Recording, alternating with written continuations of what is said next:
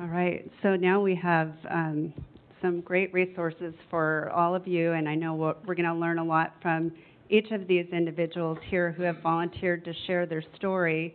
And this will be very informal, but I think we'll start at this end, and we'll allow each of you to just take a few minutes to share a bit about your history with kidney cancer and from the beginning to where you are now, and then we'll allow them and use some time to ask each one some questions.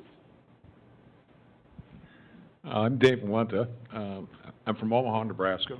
Actually just outside of there, but Omaha is the big scene.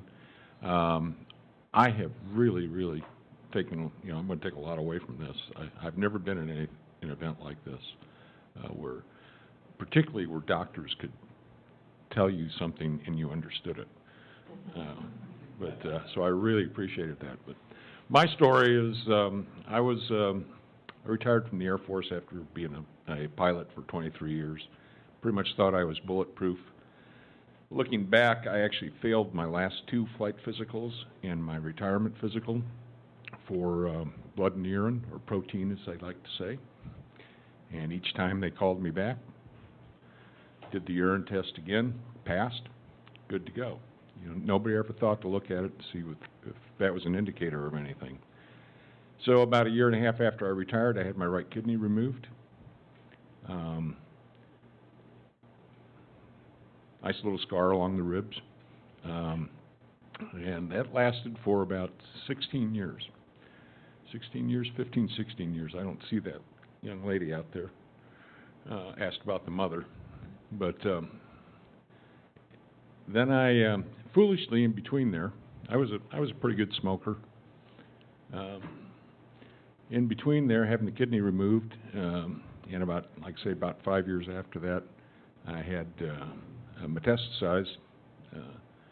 I was having gallbladder attacks, and I went in and did the ultrasound, and they said I had a bunch of stones in my gallbladder, and did the blood test, and the doc said, there's something wrong with your pancreas. And so I have the top of the pancreas. I've got about 0.6 centimeter size tumor. That was about 1.4 centimeters. I did IL-2. I swear by it. Thank you, Doc, for being one of the guys that does it.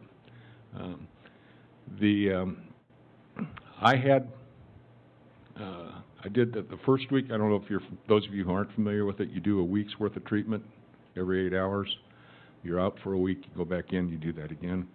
Then you take a month off and you can go back and recycle. I just did 1 month's worth. I did 13 treatments the first week, and I did 12 the second. It reduced it down to about 0.4. And a month later went in, which is what I liked about IL-2 and why I opted for the treatment, was because I'd find out if it worked relatively, or rather quickly. And got the size. It didn't go away. I was a partial responder, and I was content because no growth was good growth. And so then foolishly went on smoking, and last fall went in again because it had grown in the last 2 years about 0.7 centimeters. So I went in last fall, did IL-2 again. I had those wonderful side effects, and it's down to about 0.3 centimeters, and I'm trying desperately to quit smoking. I'm making headway. I'm going to see a hypnotist here this next week. But anyhow, that's my story. I've had 2 rounds of IL-2. It beats you up, but in my opinion, it's worth it. And my philosophy is I'm going to die with this. I'm not going to die from it. I think everybody has fear, who's had cancer, has fear of getting cancer again. You get an ache, you think, oh, is that it? You can let it dominate you, or you can wake up every morning and say, thank you, Lord, for another day. I'm going to go out and love my kids, go out and have some fun. And otherwise, it'll just drive you nuts. So I'm going to pass it on.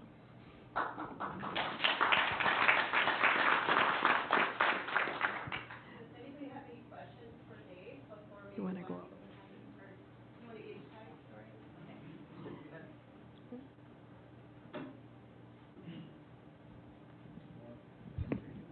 Yeah, I wanted to make sure I heard you right. You said you had a lesion on the top of your pancreas, Yes, but how was your kidney doing at that same time? the kidney's fine. Oh, okay. I was Yeah. trying to... My one and only kidney is, of course, when you do IL-2, that's the concern is, most people are fortunate to have two kidneys. And when you have one, IL-2 is a little bit rough, and it can shut down the kidney temporarily. So what were you staged at for your kidney? Kidney was stage 2. Okay, stage 2 on... And, I want to, IL-2, you're talking about young people. I was 60 when I did it the first time. Right. Okay, and I'm not young, I'm not fit. I did pass the stress test, passed the pulmonary test. When the oncologist told me he was going to do a brain scan, I told him, you're not going to find anything. There's nothing there. So. Okay, thank you. I had my kidney removed about the same age. I was stage 3. I was amazed at how many people have one kidney after I had that taken out, and how many people are born with one kidney. I ran into somebody that had 3. I said, I'll take it. How long between first and second course? 6 years. So one course 6 years ago, and then one course 3. Yes, and the oncologist, he says this, you're an anomaly. You're an anomaly, because I was on that. If you've seen the IL-2 slides, partial responders, you're down there at about 20%, and you're running forever. And I was doing fine. Like I said, I don't think I was an anomaly. I think I was stupid. But like I say, a partial response for me is no growth is good growth. I'm content.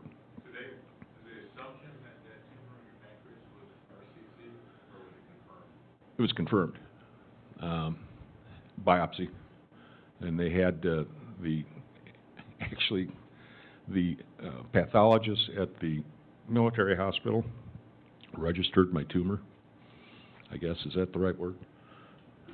And again, somehow or other, when they did the biopsy of the growth on my pancreas, within day and a half, they found the chemistry on my original kidney tumor, and it was the same.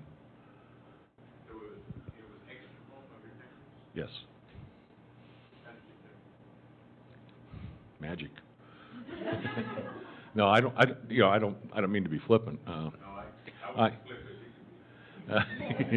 I think most people understand my question. Okay, so basically the people with hearing aids aren't hearing what you're asking. Okay. My name is Kathleen Shelley, and I was diagnosed in the year 2004 with stage 4, grade 4 renal clear cell carcinoma. As it happened, I was right in between when the surge came for the targeted therapies. I was very fortunate. I had a full left nephrectomy, which is all pretty much what was done then. But also I had a very large tumor. It was 13 centimeters by 7. And it was good to have it out of there. I was one of the people in Dr. Thompson's original Sutent trial that was here at SCCA. I was assigned to the control arm, which was interferon alpha, and I was on that for 2 years before it recurred. After that, Sutent had just been approved, so I went on Sutent. I was on Sutent for the next 8 years, all of this without NED. It was a wonderful thing. Because it was stage 4, grade 4, very aggressive cancer with sarcomatoid features, they wanted me to stay on it, and I did. I stayed way on it. But in the last couple of years, Dr. Thompson and my oncologists were encouraging me to maybe see what life would be like without it. And so a year ago, I went off all the drugs. It's been a fun year. I got some energy back and started doing wonderful things again. Life on Sutent was certainly, I went through all the side effects, and I had them. We controlled them. They're all controllable. Life is good, but it's better when you're not on it. And I have enjoyed this year. But I wanted to talk to whoever was talking about frequent scannings and all of that, and that is that I get monitored very closely because it was such an aggressive cancer. And so every 6 months I have a PET scan. And the PET is pretty good at picking up metastasis, and so in fact that's how they found my metastasis in the first place. There was a PET scan that came to Swedish in 2004, and that was where they first found out, after 3 months after the surgery, that I had metastasized. I do it without contrast because I only have one kidney, but it is still pretty effective. And so I do that as my routine every 6 month scan. My philosophy in looking at this is that, yes, maybe there is a problem in future years with more cancers caused by the radiation, but I am 68 years old, and when you consider that these are all long-term problems, if I find that I have cancer that was related to the radiation when I'm 88, I'll just be real happy to be 88. And I want to make sure that if it recurs, then we can step on it and not let it go to where it's running away with me. My treatment at Seattle Cancer Care Alliance has been a very important part of my life. It's nice to see John here. We've known him 10 years now. In September, it will be 11 years since my diagnosis. At the time, because there was so little available, it was pretty much a death sentence. They told my family 18 months, 2 years, that kind of thing that people aren't supposed to ever say to patients, right? But they did, and here I am. If you're recent and new to this kind of thing, take hope. God blessed me with a good response to Sutent. Not everybody has a good response to each or any of the drugs, but there are a lot of things available out there. And don't give up if the first one doesn't work for you.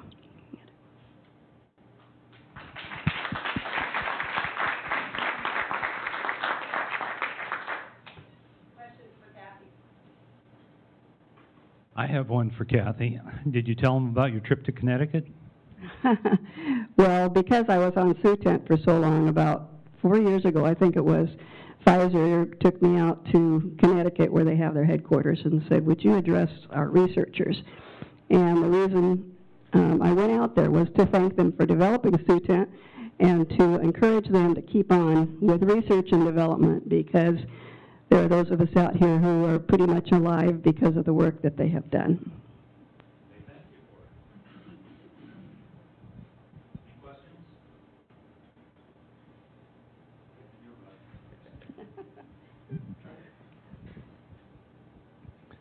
Were you advised when you started on Sutent that it was not necessarily designed to cure it, but to keep it under control?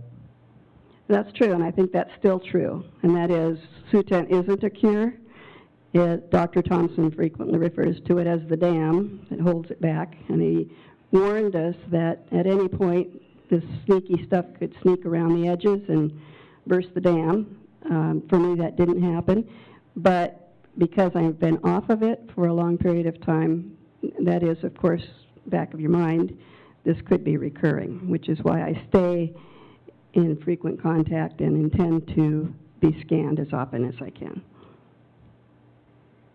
You said that you have a PET scan as opposed to a CT scan. Correct.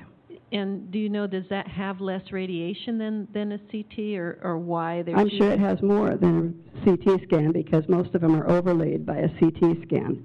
And I'm not sure of what the relative things, but I do know that it picks up cancer very, very early. And so for me, that's a plus.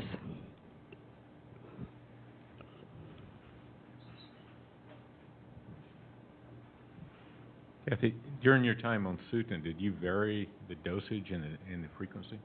Yes, good question, because at first they always start you off, especially in the clinical trial, at 50 milligrams, and that's a pretty big punch. The side effects were dramatic, but when you're starting it, that's not a bad thing to give it a good punch. After about 8 months, we backed it off to 37.2, and that's pretty much where I stayed for the rest of those years.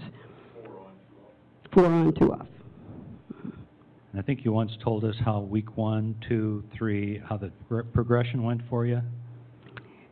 The first week isn't all that bad. Second week, you start to notice it. Third week, you're aware that you're on something. Fourth week, you're pretty much Confined to the bathroom, I think you told us. Yep, and the first week of your time off, you're still recovering. So you have a really good week 6 of your cycle and a really good week 1. But the rest of the time, it's not like you lay in your bed. I did not go to bed, and every day we were up and dressed and doing things. It's just that you take a nap or you do whatever it takes for you to cope with the things that happen. I had a lot of hand-foot syndrome, so that limited my walking and those kind of things. No longer walk an hour with the dog every morning, those kind of things. Life changes, but life was good.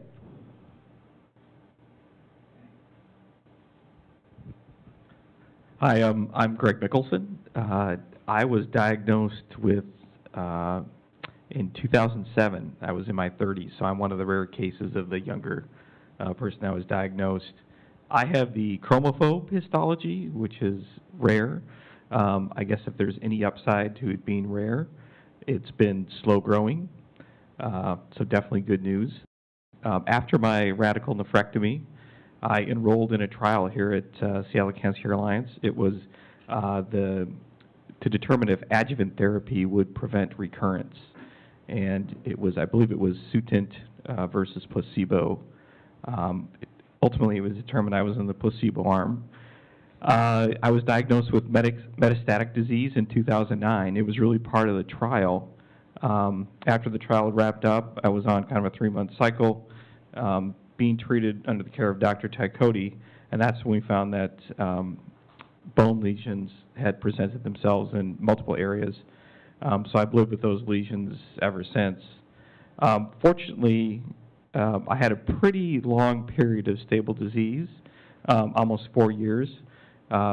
Originally, Dr. Tykodi had me on temsirolimus, the infusion therapy, but I had some bad side effects, specifically pneumonitis. So we transferred therapies, and I was on Sutent for a brief time, but then saw some disease progressions and some bone mets, which actually led to radiation therapy for a period of time. Just before my wife and I got married, I went through a cycle of radiation, so that was interesting. Following that, Dr. Tykodi had me on Afinitor, and I've been on Afinitor ever since, despite some changes. I did have, they detected a small fracture in my left femoral head. I reported in, this is one of the things, the great things about John Smith, and at the time Sharon Rockwell, was they were adamant about reporting in any slight change, any condition, just let them know, they'll decide what to do. So I reported that I was having some pain in my groin area. Dr. Tykodi said, why don't we just take a quick MRI of that? We did that, and they found a small fracture, and it was determined that given my disease, and I have bone metastasis, that was not going to heal cleanly. So that's when I had partial hip replacement surgery. I actually had that done back at the Mayo Clinic. I should note that my wife and I grew up in the Minneapolis area. Our extended family, brothers, sisters, cousins, aunts, uncles, they're all based in the Minneapolis area. So we tend to, when the big things happen, we tend to head back to the Mayo Clinic to get treated. Most recently, again, I had a long period of stable disease. Most recently, was diagnosed with brain metastasis in this past December 2014. So I had what was called a stealth-guided craniotomy in December, and actually came out of that really, really well. I have a little bit of a vision deficit, but no memory loss. Everything went really well. Again, the neurosurgeon at the Mayo Clinic performed that, so that was a blessing that we survived that. Interestingly, 3 days after I had my craniotomy, where they removed the tumor in my brain, I had gamma knife radiation. The thinking or the data that Mayo Clinic has is that that reduces the risk of the tumor coming back in that same area substantially if you have Gamma Knife immediately rather than waiting until you're completely healed from your craniotomy. Again, been stable for the most part. I guess Dr. Tykodi called it out that I've had some slow growth ever since I've had my craniotomy, but it's been very, very incremental. So I've stayed on the Afinitor, haven't changed therapy. The thinking is that alternative therapies might actually accelerate the disease, that I'm probably best off staying on Afinitor.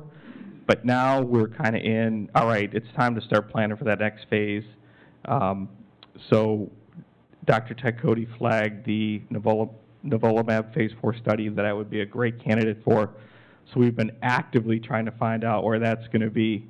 And the default would be if we can have it here at Seattle Cancer Care, we would definitely participate.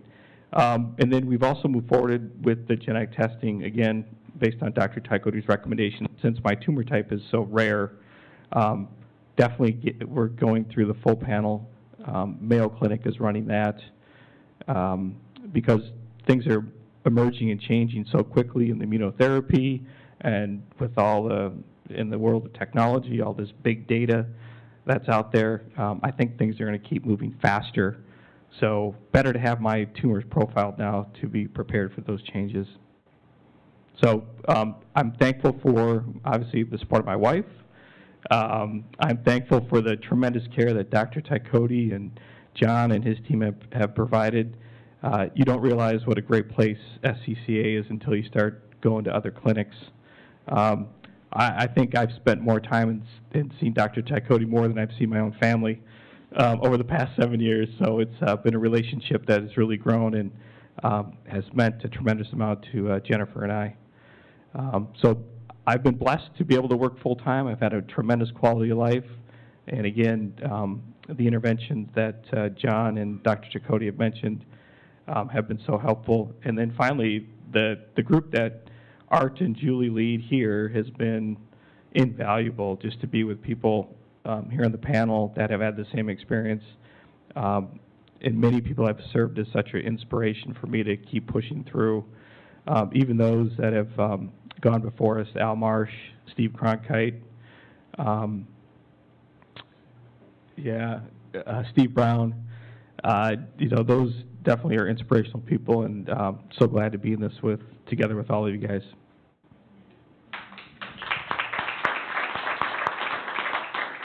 Questions for Greg? Questions for Greg? You really covered the ballpark. Thank you, Greg. Can you hear me now? I'm Richard Catlett, and I'm going to tell you my story briefly. If you're interested in all the details of how I found I had kidney cancer and what I've done to relieve myself of it, it's been published in the SCCA website. Just go there, go to the search box, type in my name, Richard Catlett, and it's all there, and you can show it to your grandchildren. Or put it in the birdcage, one or the other. I was 61 in April of 2007. I was a regular patron at the Squim Aquatic and Recreation Center. We call it the Squim Gym. And I was working out every other day and had been for a number of years. I had retired to Squim from Northern California after a 35-year career in real estate, and had joined the country club, was playing golf, was walking my dogs every night, a couple miles, tending a 2.5-acre garden, including an apple orchard and lots of fruit and berries, a flock of chickens, 3 cats and 2 dogs, and a wife. And life was pretty good for me. All my dreams had come true. I'd luckily earned enough money to be able to live the way I wanted to live, and it was pretty good. On the morning of the 16th, I went to the gym. I did a complete set of exercises, including bench pressing 200 pounds 30 times, 45 minutes on the Stairmaster at the highest setting. I was 6'7" and weighed 261 pounds, and I was in pretty good shape for a 67-year-old. The next morning I got up, got on my computer, saw a beautiful picture of a steelhead trout my friend Mark Brown had caught in a river we used to fish together. Got up from the computer, went out to get my lawnmower to mow my 2.5 acres, and fell down in a heap in the front yard with a broken left femur. It had literally disintegrated just above the knee. I had no idea what was going on, except I hurt an awful lot, and I was frightened and confused. There was nobody home at the time, and the dogs didn't care. So I did the best thing I could. I started to yell as loud as I could, and my neighbor showed up a few minutes later. I said, "What are you doing?" "You're supposed to be mowing your lawn." I said, "I can't mow my lawn, I have a broken leg." Luckily, he called 911, and that started the procedure. I had an emergency procedure the next morning, putting a rod and pins in my left leg, and there was some suspicion that maybe I had something more than a broken leg, but nobody would, it was like the rhinoceros in the living room. No one would acknowledge that there was something going on. And in fact, my GP came in the next morning on the 19th and said, "You don't have cancer." They had tested the tissue that had come out of my leg, and there were no cancer cells in it. So I was happy about that, but I knew there was something wrong. And the leg wouldn't heal. And it went on and it went on and went on. X-rays every 10 days or so. Finally, the orthopedic surgeon said, "I'm going to go back in there and look again and see if I can find anything." He did an open biopsy, and after an hour and a half, found clear cell carcinoma. Next stop was MRI, CT scans, and there was a 10.4 centimeter tumor in my left kidney. Been there all the time. So there I was, lying in a hospital bed with a broken leg, stage 4, grade 4 kidney cancer, and there wasn't an oncologist within sight. The little town of Port Angeles didn't have an oncologist at that time. We had an internist who thought he was an oncologist, and that's who I ended up with.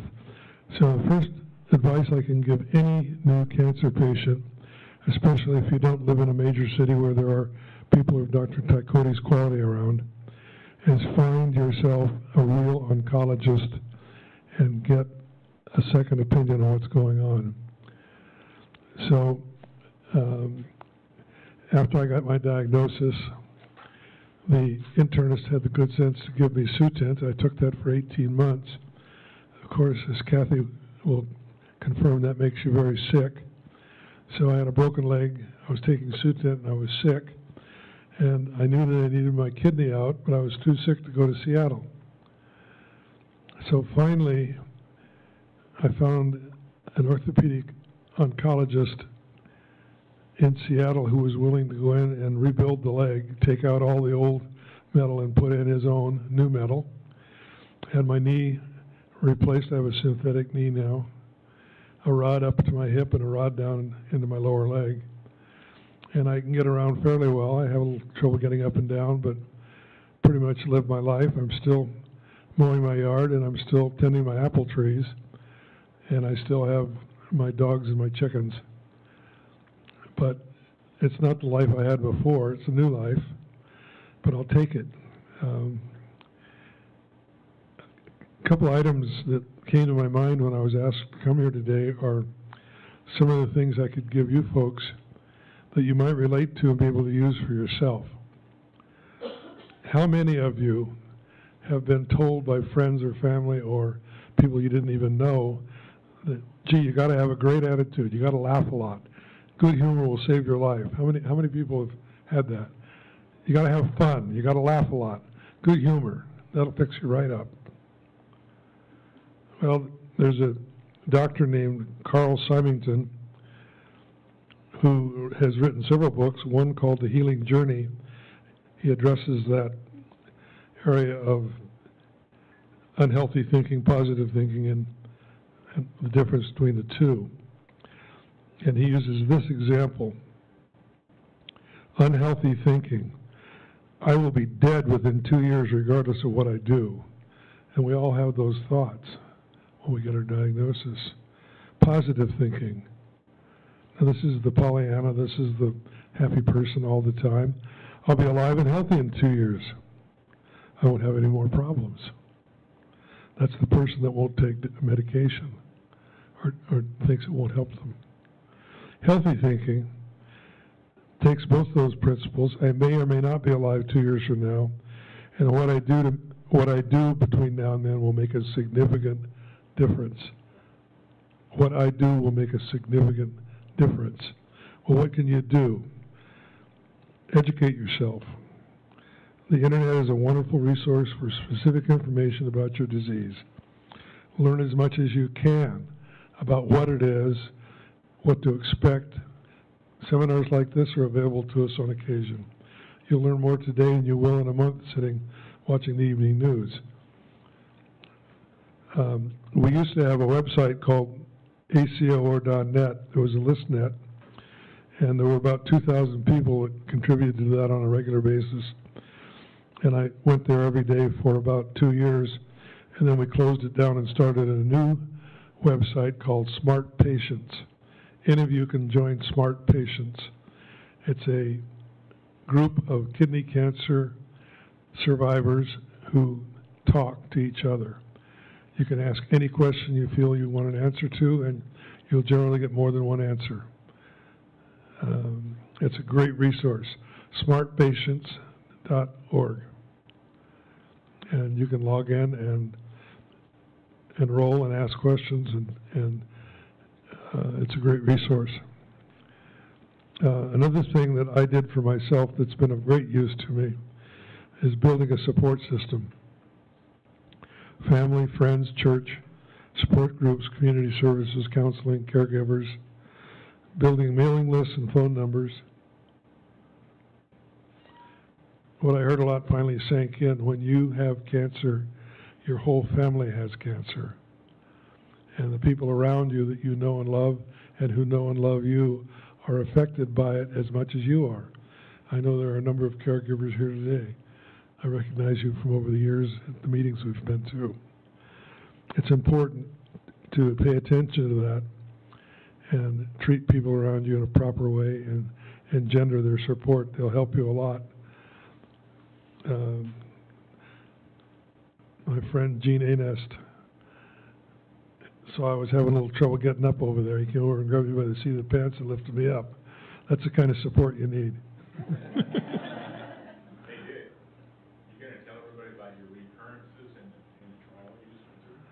I'm getting to that.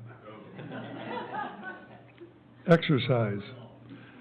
I'm an ex-athlete. I was a scholarship athlete at Arizona State University in 2 sports, track and field and basketball. I ran over 20,000 miles in my jogging career.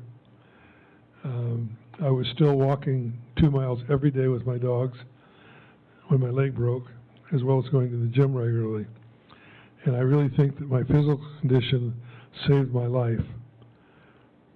I was fit enough to take advantage of the medications and protocols that the doctors recommended for me, and strong enough to endure through the Sutent side effects and on into some of the other TKIs that I took. Long story short, I met Dr. Tykodi early on, and he was of great help to me, and we got rid of that internist over there in Port Angeles. I understand he's still over there. I don't see him anymore. But set yourself up on an exercise program. Buy a membership in a gym, get an exercycle, do something to keep yourself active every day. Even with the walker, I get out and walk my dog every night. We don't go far, but we have a good time, and that's important. Weightlifting, cardiovascular work, And that leads me to diet, a low-fat, low-salt diet with emphasis on fruits and vegetables. And there are a number of good diets out there that you can buy copies of. I'm particularly fond of one that is sponsored by a Dr. William Lee, who was involved in the original development of Sutent and other anti-angiogenic drugs. He got the idea that if you can make an anti-angiogenic drug, which is how Sutent affects tumors, why not look for anti-angiogenic foods? And so he now has a thing on the internet called the Anti-Angiogenic Society. And it's a nonprofit you can join for free. And it has great ideas about food that you can eat that will help your body resist cancer. It may be a little bit of wishful thinking, but can't hurt.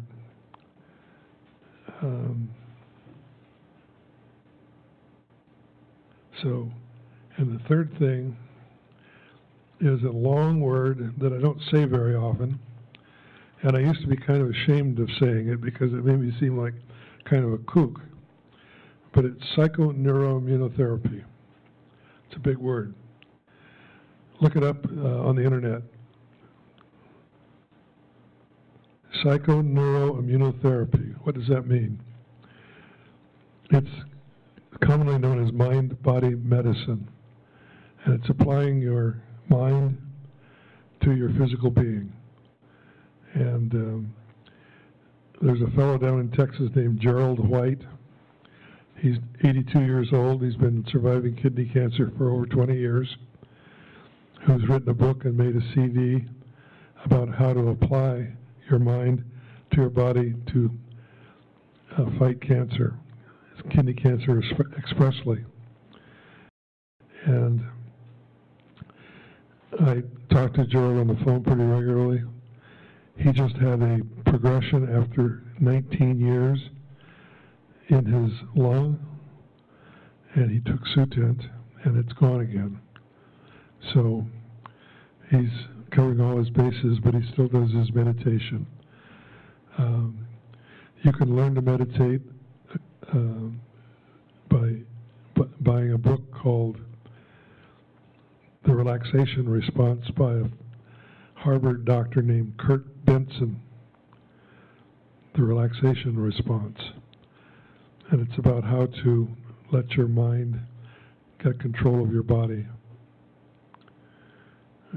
Sounds a little far-fetched, but I did it for 3 years, every night as I went to sleep. And it may not have done anything for me, but I sure slept better. Dick, were you going to say a word about your immunotherapy trial that you're on? Yeah, I got real bad about a year and a half ago. I was being checked on a regular basis, and my local oncologist out in Sequim, Washington, found 8 small tumors in my lungs. I had already met Dr. Tykodi and had seen him, and I thought, well, maybe it's time to see him again. And I looked up the website for the SCCA, and I saw that he was heading a trial. And it just so happened I knew what that drug, nivolumab, was, because it used to be MDX 1106. And poking around on the computer, I had come across the National Institute of Health's publication on MDX 1106 and read that they had some real dramatic responses from the few people that they gave it to. And in fact, it had some, I don't like to call them cures, I'll call them complete responses. In fact, Dr. Tykodi won't let me say cure, he makes me say complete response. And he's right. But luckily, because I had gone back to Sutent and it had failed for me the second time, and I'd also taken Votrient, and that had failed for me, I was eligible to get this trial, and I did. And I started taking nivolumab October 16th two Octobers ago. And the first set of scans I had were at 6 weeks. And I went into his office and he handed me a piece of paper. And I looked down at the summary, and the first two words were dramatic reduction. That's when I started to cry. You don't see those words in those reports, dramatic reduction. We celebrated. It was a happy time for both of us, and especially for me. But I've continued on the nivolumab since. I've had a couple of hiccups with some atrial fibrillation, which may or may not come from the drug. But bottom line, I've had no real side effects to speak of. And my last report showed that I had from over 30 tumors in my lungs, a 10.4 centimeter tumor on my liver, and a 4.2 centimeter lesion on my third lumbar vertebrae in my bone again. That everything's gone except 2.3 centimeters of the liver tumor. Everything else is gone. I'm 87% tumor clear right now. So that's pretty spectacular. So it's really worked for me, and I see in nivolumab something of the future. It may be what we'll all eventually get for our primary care when it's approved and available to everybody. So if you get to vote on it, vote yes.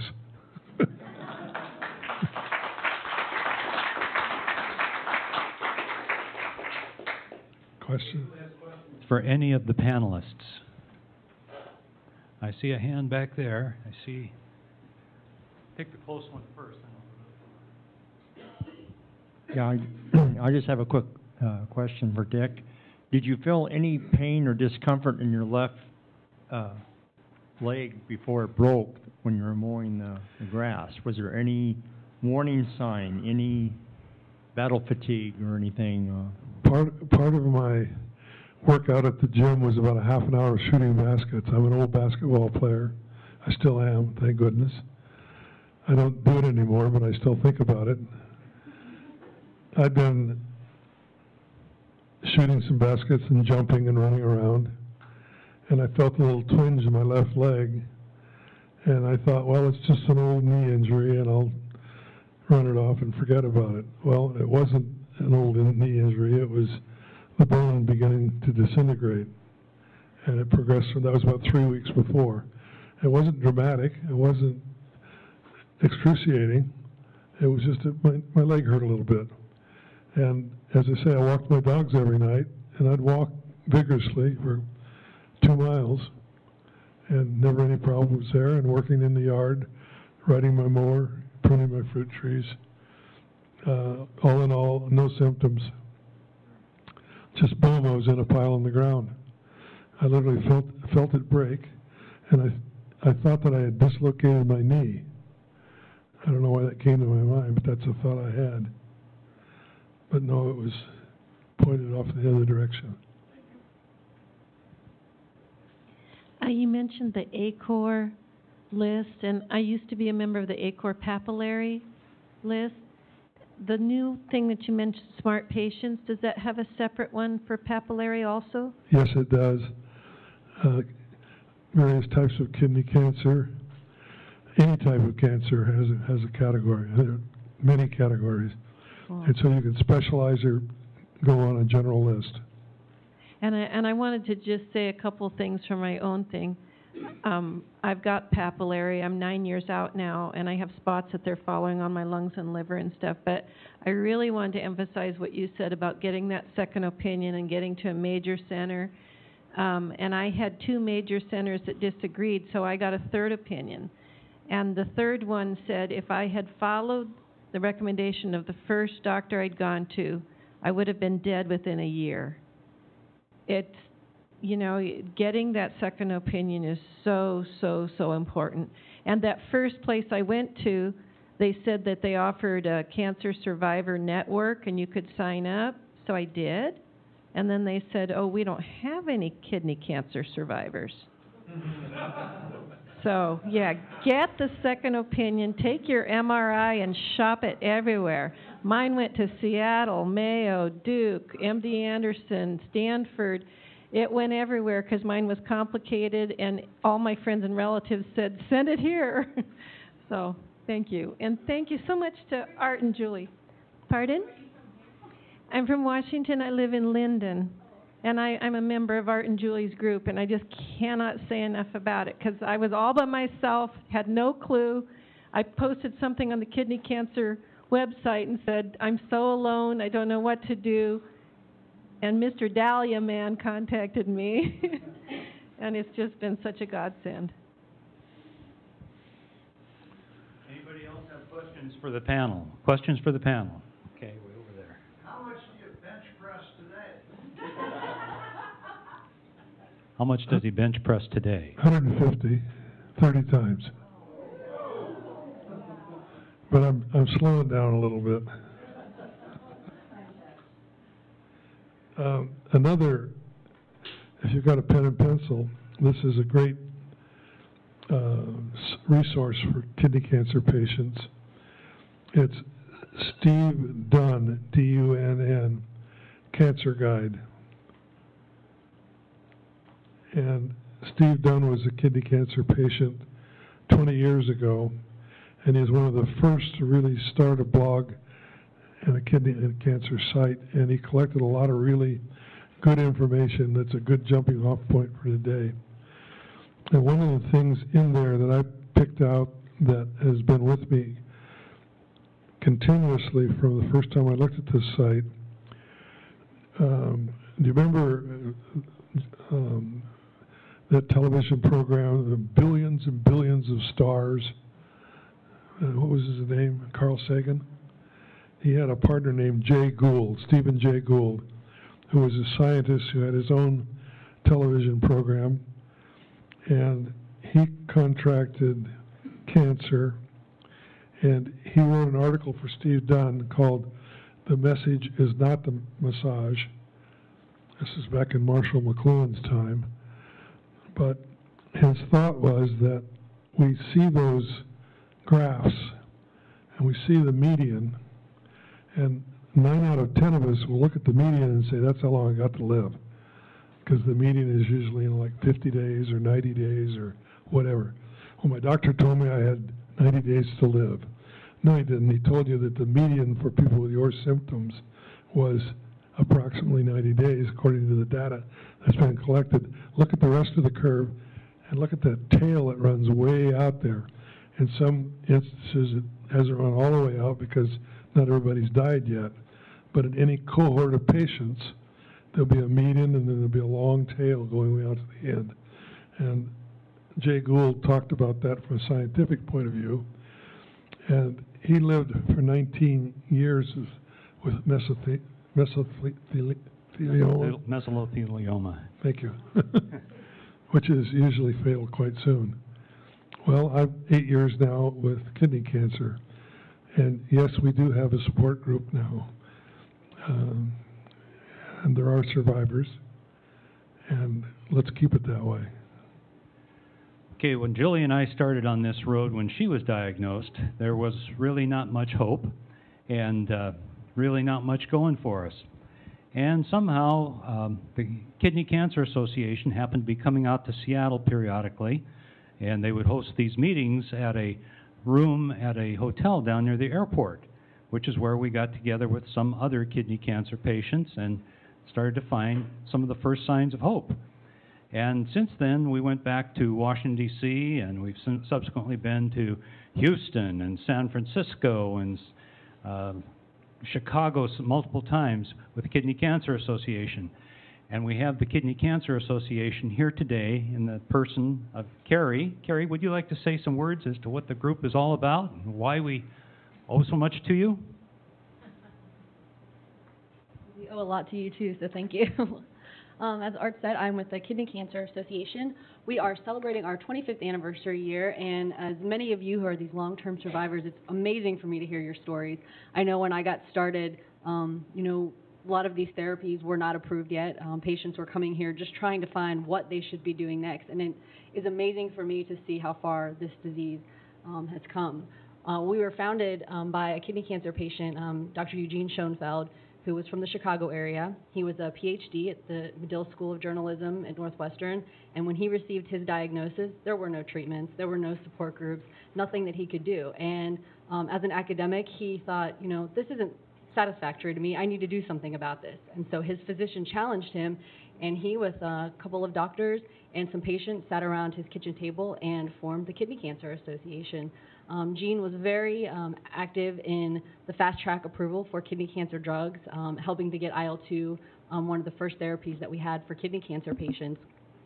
By continuing to grow the organization, you know, doing small meetings to larger meetings like this, I think we've been able to really build a network of patients, and sometimes the best things that we hear from patients is just getting an opportunity to have some one-on-one time with different doctors, to talk to other patients, and to really keep yourself educated. You know, we've talked to people who have been long-term survivors but want to know that, you know, unfortunately if a therapy stops working, what the next option might be. And so I think it's important to keep educating yourselves, to attend meetings like this when you can. You know, we're grateful for all of you to be here and the support that you give to our association. In addition to these types of support group meetings, we do have a couple of online communities. Our Facebook group, Kidney Cancer, if you go to Kidney Cancer Association on Facebook, we have over 85,000 members from across the world. So people are on there all the time talking about, you know, what kind of therapies they're on, asking questions about clinical trials, and really just going there for support to know that they're not the only ones fighting this disease. We also have a community on Inspire, so it's a separate network. Inspire.com, and if you go there and search kidney cancer, we also have a very active group where there's different segments, so you can look for, you know, different subtypes if you're interested in nutrition, if you're interested in surgery and clinical trials, and we have a moderator on that site as well. We have a YouTube channel, so if you go to YouTube and search Kidney Cancer Association, we'll have videos from meetings such as this one. We do one at MD Anderson, at Cedars-Sinai. You know, each year we will kind of change that up a little bit. So you'll have an opportunity to kind of see similar talks, but from different doctors' perspective. Sometimes we'll have different patient panels. And then we also do 2 medical symposia each year. We do one in the U.S. every fall, and then in Europe every spring. And while those meetings are targeted just for physicians and limited to the patients that attend, we do put those videos and all the slides online and encourage you to, you know, to watch those talks as well. That sometimes they go into a little more depth about some of the treatments and trials that are going on.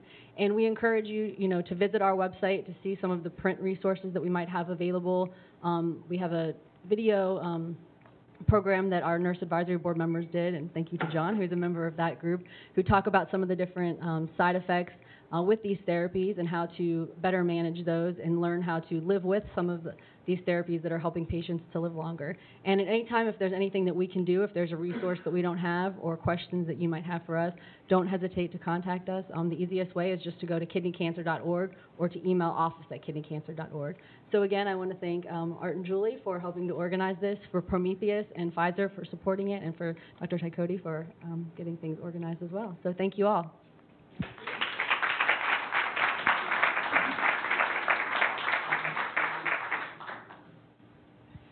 I'm pretty shy about this, but I want to thank everybody for coming today. I'm just overwhelmed by your attendance and grateful. I'm just so grateful for you to be here and to hear all the speakers, all the survivors, because